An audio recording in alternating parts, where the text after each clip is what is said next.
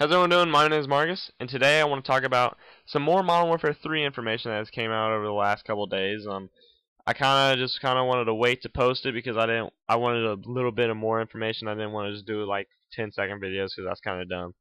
But so yeah, if you guys could leave a comment, like, favorite if you really want to, that'd be great. And let's get this started. And first, I want to talk about sniping, and this kind of shows that I really think Infinity Ward and Sledgehammer Games and all them really care about their snipers, and they know that that's what built the Call of Duty franchise.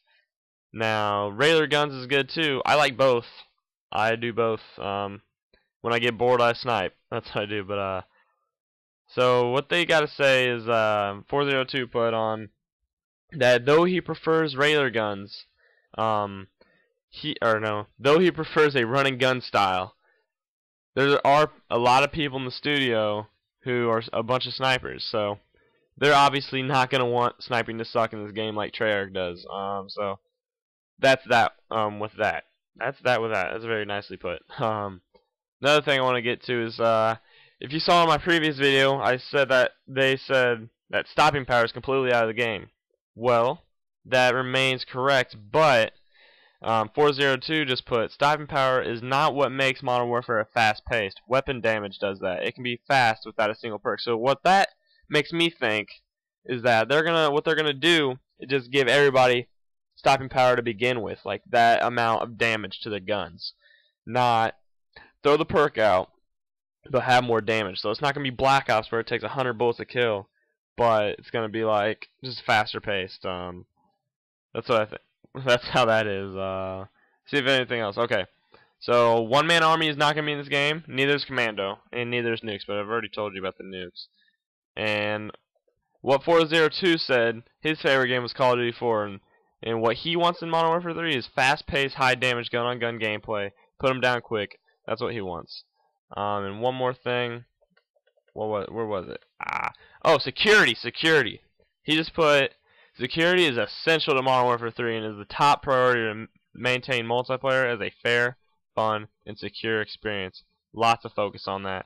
And one last thing is noob tubes. They're not going to take noob tubes out of the game, unfortunately. They said it's essential to modern warfare, not like the game, but like in real life. So they want to put it in the game so it's more realistic. And, I mean, it's whatever. I'm not completely happy about it, but... whatever, I don't know.